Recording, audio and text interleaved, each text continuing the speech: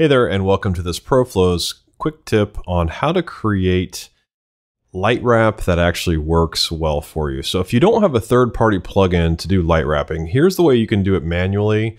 And this approach is a little bit more superior, in my opinion, to others that exist out there where you use effects like set matte. And I teach the other approach in Beyond the Parallax Effect. This is a little bit better approach that I've learned since then.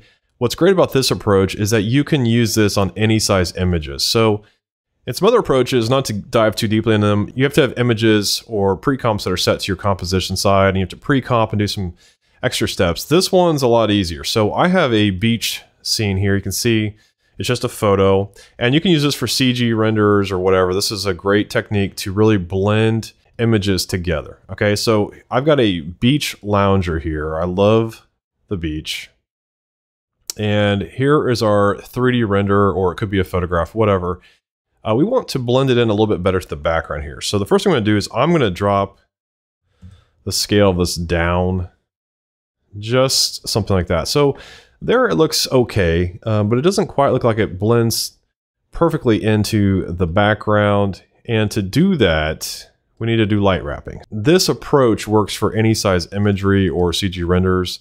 So what we're going to do is we're going to select our top image here that has to be the light wrap, and we're going to go to channel. And we're going to go to channel, and we're going to say set channels. And we're going to set each of these channels red to our background, green to our background, and blue to our background. So there we go. So now the image just blends into the background just like so. Next, we're going to apply Effect, Blur and Sharpen, Gaussian Blur. And for this, a lot of times I like to turn repeat edge pixels on just to be safe. I'm going to crank this way up to something like 50. So it's nice and blurry here. This number will depend on the size of the imagery that you're working with. So it's all about trial and error here. And we can always come back and adjust this at any time. Next, we're going to go to Channel, and we're going to Invert.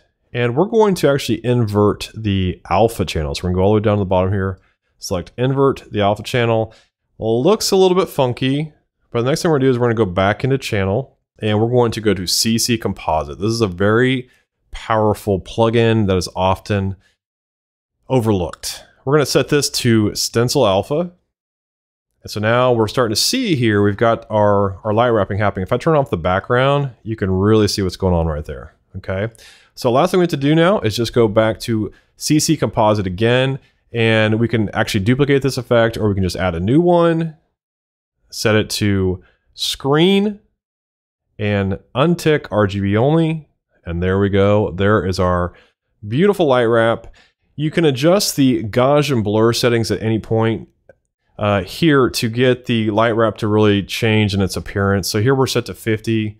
If I drop this to 25, you're going to see it's a much softer light wrap here. So if I go down here and I just turn the effects off, I want you to look to the edge of this chair.